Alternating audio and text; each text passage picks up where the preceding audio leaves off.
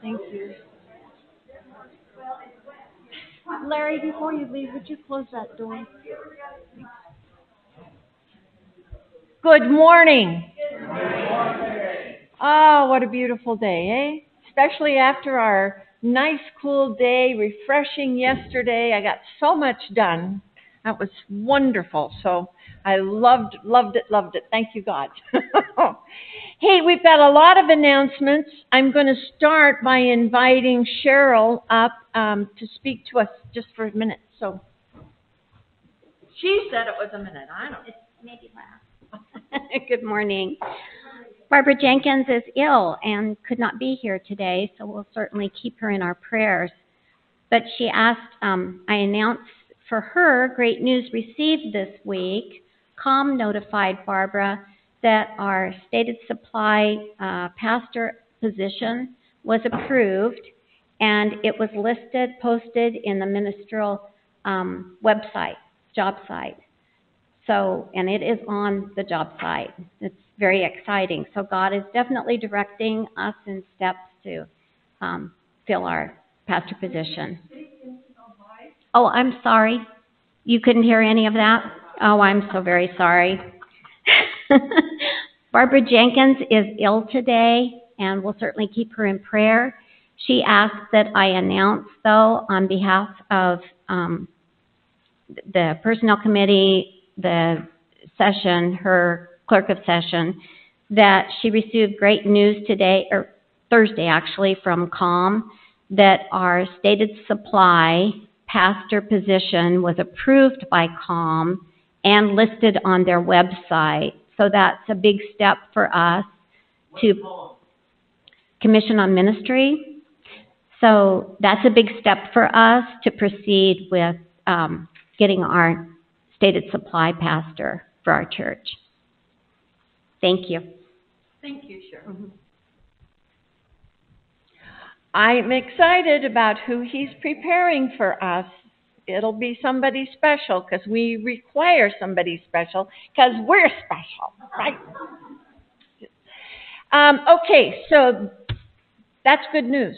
We're posted. Now we'll see what happens from here.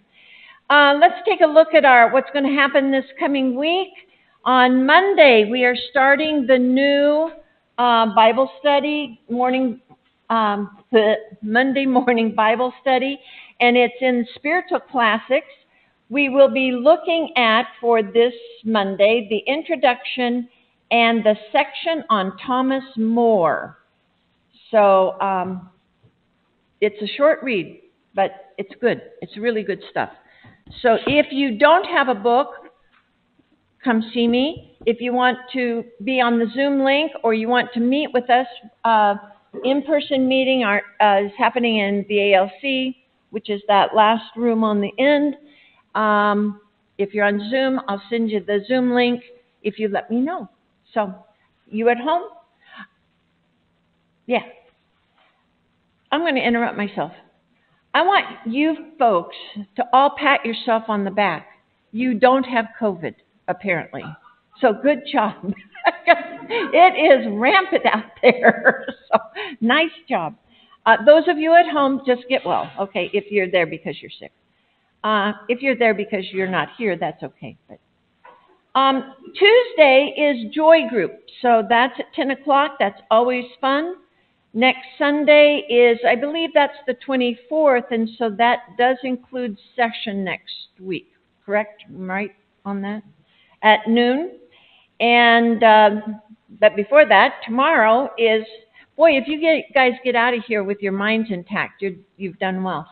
So tomorrow, our committee meetings, Faith Committee at 3:30, Stewardship at 5, Communication at 6. Fellowship Committee is not meeting in July. Then on the 20th, there is no Presbyterian women meeting. Okay. And July 24th is session again. And on the 27th, the Presbyterian women are doing the craft day at 9 o'clock. And I assume that's at Wilma's, right? Any other announcements? I just want to thank everybody who in this congregation who is stepping up to the plate to help us through this transition period. I just am so proud of all of you for, yes, Marilyn, I agree. It's a lot. We find out somebody's sick, other people jump in to take their place. Nobody's yelling at anybody. I'm just loving you so much. I'm so proud of you. Just keep that up.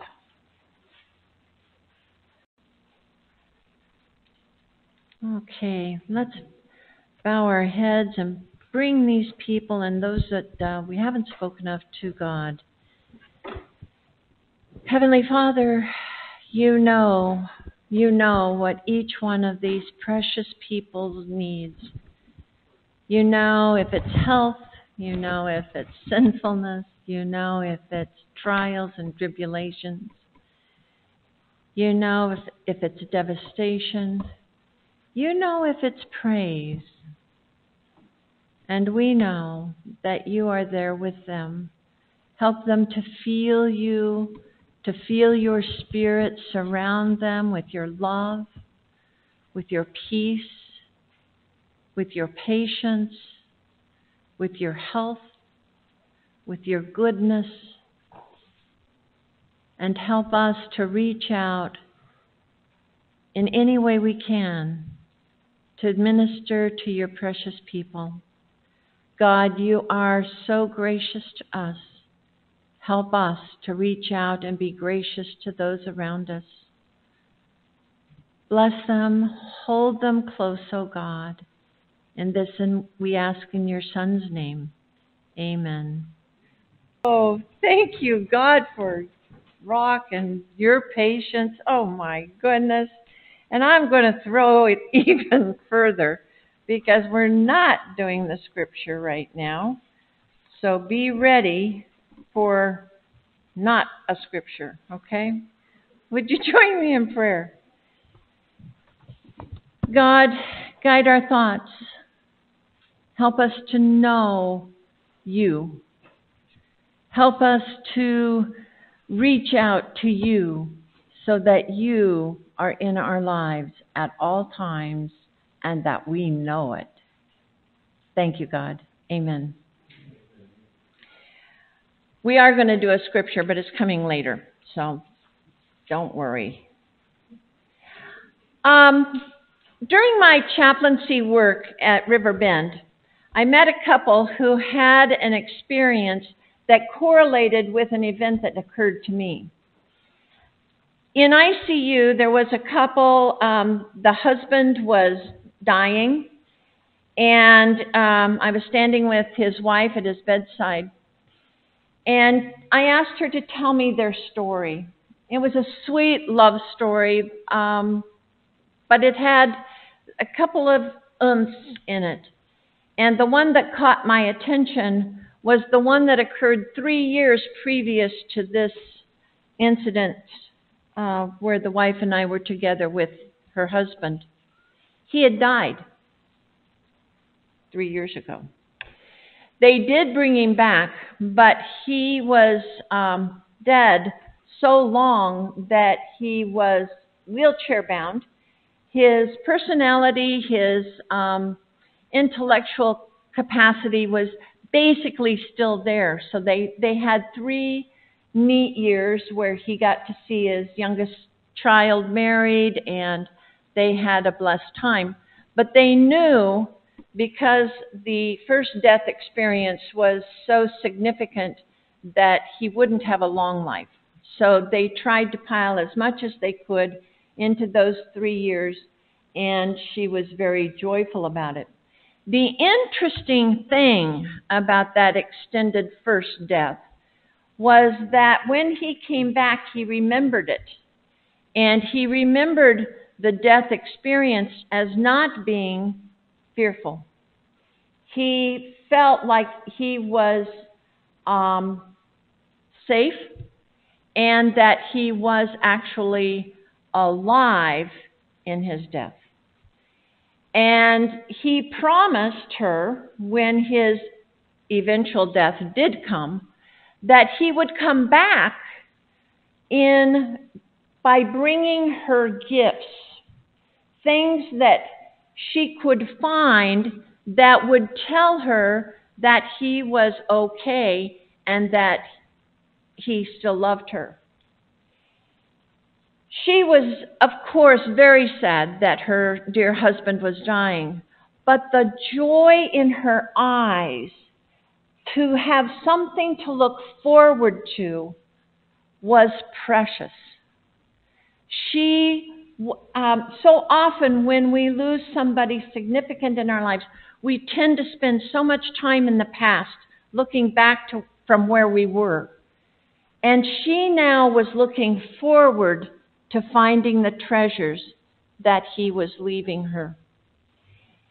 Now, my story has 3 parts, and you have to know the first 2 parts before you can hear the third part so that you understand the correlation. Number 1, when my mom died, of course I felt grief, but I had some real guilt in that too, because the last weekend of Mom's coherent life, I was mad at her. And so to lose her while I was angry was really hard. And it made me so upset with myself because she and I had had a wonderful relationship, and I was always glad that she was my mom. So to say that final goodbye with that kind of guilt really upset me. And I wanted so bad to have one more day with her where I could tell her how much I loved her and how proud I was of her. So that's story 1. Story 2 was that she lost her mom, and when her mom died, she too felt guilty because she never had as close a relationship with her mom as she did with her dad. And her mom died first. So she felt like she didn't get that satisfaction of having a wonderful, loving relationship with her mom that she did with her dad. So there's the 2 stories, okay? Right after Mom died, third part of the story. Yeah. I have 2 plants. They are, there's a green variety, it's a vine, and the other one is a variegated leaf, which means it's got green and white in it. And for those of you who know plants, it's a Hoya. They're both Hoyas. And I remembered way back before Granny died, that I went over to visit, and she was so excited. She was so excited. Come look, come look, come look. She had these 2 vines that I now have, and it was the first time it had bloomed. Now, the bloom of a Hoya is very different than any other kind of plant. It looks like little tiny wax blossoms. They're little pinky things, and they got a darker pink center. But it's a little cluster of these little waxy looking things. And they have kind of a sweet little aroma. Precious. But the joy that Granny experienced when that thing bloomed, because she had watered it and loved it and watered it, and it wouldn't bloom. And finally it did, and she was so excited. So you got those background pieces. So right after Mom died, my 2 Hoyas, which had never bloomed. The green one bloomed, and the variegated one bloomed. First time ever. To me, it was such a clear message. Mom and Granny were telling me, we're good, we're okay, and we love you. Mom saying to me, we're cool, babe. I love you, you love me, and I know that. Everything else is wasted time and energy. Let it go. Here we were, 2 different groups of people experiencing treasures and gifts from the beyond. But there's an important, essential element to both these stories. You have to know each other to get the value of the treasure. The rest of my family, when I told them the story of the Hoyas, they said, "Oh, isn't that sweet?" They didn't get it. They weren't there when I saw Granny's face when she saw that blossom. They weren't in me to know the guilt I felt about Mom's death at that time. I mean, they'd heard it, but they didn't know what I was feeling. They didn't know how important those blossoms on that plant were. And it's the same with the couple. That woman said to me, "I know I will find treasures from him. Maybe it will be a dime on the sidewalk with the year of the date we got married. Or maybe it'll be something else." But they have to know each other, don't they? She has to know him well enough to recognize his gift. And he has to know her well enough to know what gifts will mean something to her. Right? That's also how it is with God and us. God is giving us gifts all the time. All the time. He started by giving you life. And he just added family members to you. He's giving you beauty in this world creation. He's giving us the ability to appreciate those things. But there's even more that he's giving us. It's that we may or may not know what we're looking at. So how do we know God well enough? Because he's pretty vast. He's big. I mean, I don't know if have you seen the latest pictures of the universe from that telescope? They are spectacular, but it makes our little world so dinky. And we're just dinky on this little dinky world. He's big, and it's hard to know how to know him fully enough to recognize his gifts. Except, now, let's go to Scripture and see how can we learn about this vast, amazing God who is leaving us treasures all over the place. John 14, 1 through 21. Do not let your hearts be troubled. Trust in God, trust also in me. In my Father's house are many rooms. If it were not so, I would have told you. I am going there to prepare a place for you. I forgot to tell you, this is Jesus talking to his disciples. This is very close to the end of his life on earth. And if I go and prepare a place for you, I will come back and take you to be with me, that you also may be where I am. You know the way to the place where I am going. Thomas said to him, Lord, we don't know where you are going, so how can we know the way? And Jesus answered, I am the way and the truth and the life. No one can come to the Father except through me. If you really knew me, you would know my Father as well. Underline that in your minds. If you really knew me, you would know my Father as well. And from now on, you do know him and have seen him. Philip said, Lord, show us the Father, and that will be enough for us.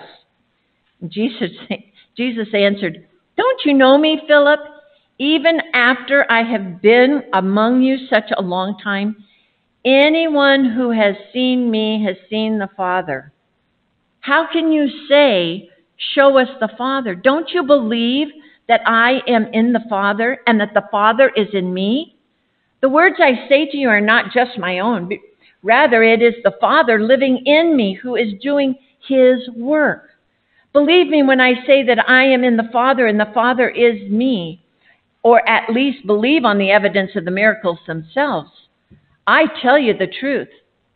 Anyone who has faith in me will do what I have been doing. He will do even greater things than these because I am going to the Father. And I will do whatever you ask. I want you to circle those words. You ask in my name, so that the Son may bring glory to the Father. You may ask me, circle those words, anything in my name, and I will do it. If you love me, you will obey what I command. And I will ask the Father, and he will give you another counselor to be with you forever, the Spirit of truth. The world cannot accept him because it neither sees him nor knows him. Underline those words. But you know him, for he lives with you and will be in you. I will not leave you an orphan. I will come to you. Before long, the world will not see me anymore, but you will see me. Because I live, you also will live. On that day, you will realize that I am in the Father. Underline this, and you are in me, and I am in you. Whoever has my commands and obeys them, he is the one who loves me. He who loves me will be loved by my Father, and I too will love him and show myself to him. How do we know the Father who is so vast and overwhelming? We know him because we know the Son. We can read about him in our Bibles. We can study him in our Bible studies. We can learn about him in reading about him. But those words that I wanted you to circle, he asks you to ask him for things, implying that he wants us to talk with him, to have conversation with him, to discuss things with him, to ask for things, yes, but also to listen. A conversation. He's asking for us to do those things because he wants us involved with him and him with us. So we can learn more about him by talking to him. Isn't it interesting? Do you remember pre-caller ID? You could answer the phone and the person would say hello and you knew who that person was if you had spent time with them. Isn't it amazing what the mind can do? That memory, you could tell the texture of the voice, the intonations of the voice, the vibrations in the voice, and you could tell who it was. Now, you couldn't do that with people you didn't know, right? So if we want to know God's voice, we need to talk with him enough to recognize it, right? When he speaks to us, we want to know that that's him. And the only way, I'm sorry, folks, the only way you can know him and know his voice is to talk with him and to listen to him. That's it. There ain't any other way. Okay? Then, if you really want to see his treasures, you got to look for him. You got to be opening your eyes and your mind to that God that you are becoming acquainted with and knowing he sent that for me because I needed that. Right then I needed that and he sent it to me. But you don't recognize it unless you know him. And he knows you pretty well, but you still have to recognize it. Okay? During COVID, I, like you, spent a lot of time by myself. And I saw treasures God gave me that are beyond. I was so full of joy. I'm not kidding. There was a cliff rock, right? And there is a tree who found a little patch of dirt and wanted to grow in that rock face. And it grew straight out of that rock face because seeds just kind of do that thing. They just kind of grow out of their seed. And this went out, but as soon as it got past the shade of the top of the cliff, it saw the light and went whoop, straight up to the light. It was growing like that, and then it grew like that because it wanted the light, because it knew it needed that godness to be truly strong. I was so impressed. I said, God, that's cool. That's way cool, God. I was walking along it was actually an old street, but, it was hot. It was dry. And there was this crack. And there a tiny little blue flower growing out of that. And I thought, isn't that amazing? It has so much life in it. It wants to shout its joyfulness to God by coming out of nothing. I mean, who would want to grow in a piece of old pavement, right? But it did, because it felt the God life in it. What a treasure God gave me that day. There was another day I was walking along, and I saw the little baby duckies with their mama ducky, and they were all quacking, and they were swimming. And I thought, okay, I am in the midst of this COVID thing. People are dying everywhere, and yet God is showing me life goes on. Life goes on. After COVID kind of calmed down a little bit, I actually went to a grocery store, and I saw this precious, precious daddy with a weeping little boy in his cart. And I thought, oh my, what a day they have had. And the daddy bent over and kissed that precious little people on the head.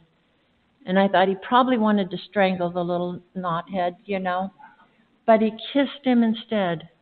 Another day I saw a clerk who was frazzled. I mean, you could tell that she was frazzled. And the poor little old lady in front of me, old, she's probably younger than me, but no, was having trouble getting the card to work. Have you ever had that happen? And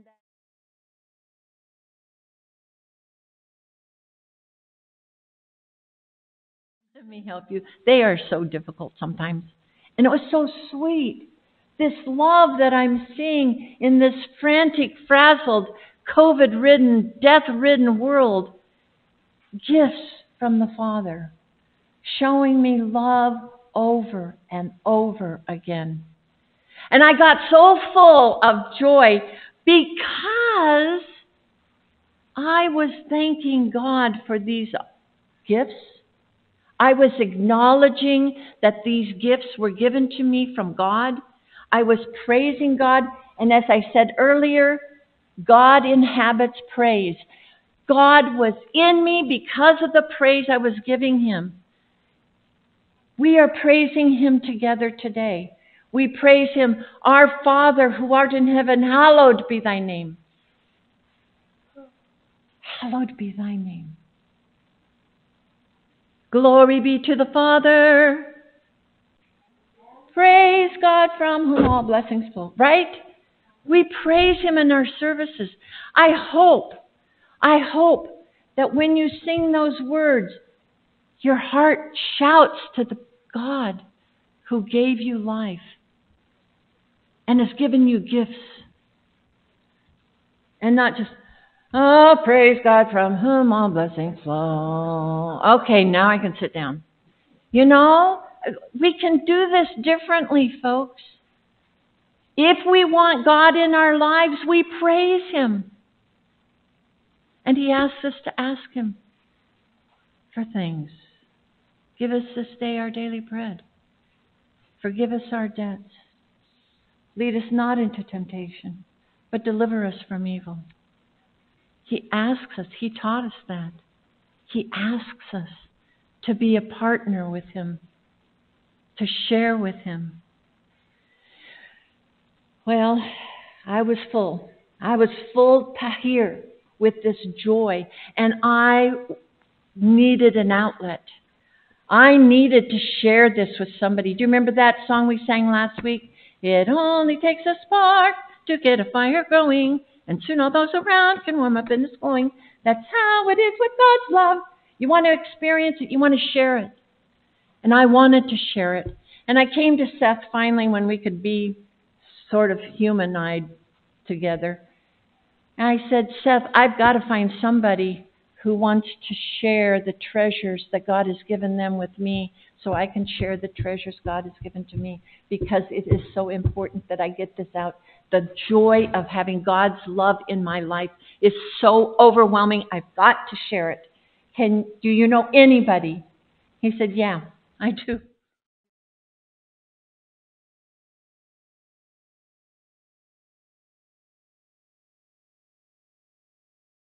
And he said, Seth said, and I have a dream. I want this praying church, this church that's known for prayers, to be completely filled with prayer. And I'd like for it to go out into the community. And he said, would you do an experiment with Marilyn and I? Would you do this prayer triad thing with me? And I'll tell you what, that was an amazing year, wasn't it, Marilyn? We prayed together once a week, the three of us. And what was amazing was that not only did we share the joys and the treasures that we had in life, but sometimes my mind was so cloudy or foggy I couldn't see the treasure, and Seth and Marilyn could see it clear as day and help me to see it, or vice versa. We brought our prayers to each other. I'm really worried about this. Will you pray for me? And it was truly miraculous how many of those prayers were answered in this year time. I invite you. Marilyn and I now are thirdless. It's called prayer triad, so we don't have that third person, but we would like to invite any of you who want to know, and this is for you at home too, any of you who want to have more of God's joy in your life, who want to see the treasures that God has given you, to know Him better, to participate in a prayer triad. It can be 3, it can be 2, because we know Jesus says, 2 or more of you are gathered together, there will I be also. It can be 4. You don't want too many, because then you'd be there. One time, I know for sure we were there for 3 hours. We were so enmeshed in our discussion about God's love for us. But I invite you to join us. And it's pretty easy. There's a little scripture. You read it, you study about it, you look at it, and then you give your prayer requests. Ladies and gentlemen, it's a wonderful, wonderful way to learn and see the treasures that God has for you and the joy that He wants to fill you up with. I hope that you'll join us. I have to admit, last night I had a dream. Marilyn, you'd be impressed. I wasn't prepared. We had probably 50 people come wanting to sign up to be a part of the prayer triad. And they were people in our church, they were people in our community, they were people in your families. I believe this is a way for us to grow closer and closer to the God who made you and made you good and wants you to have a good life with Him. Doesn't mean it's perfect, does it? But He wants you to have treasure. I don't know what's next. Does anybody else know what's next? Rock, do you know what's next? Affirmation of faith. Affirmation of faith. Thank you. I needed that.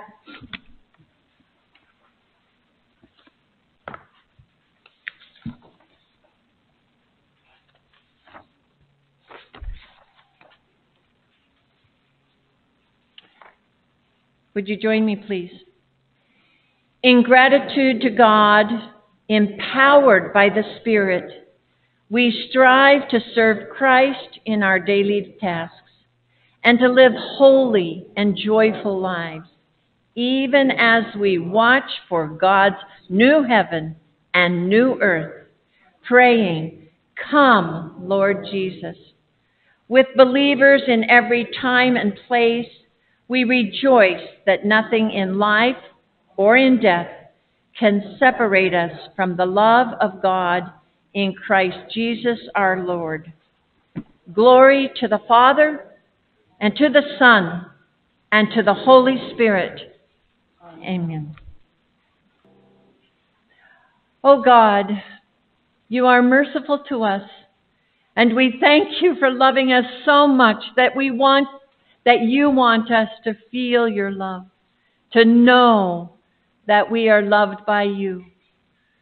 Hold us fast, keep us strong, and may we reach out to you and to each other in your holy love. Amen.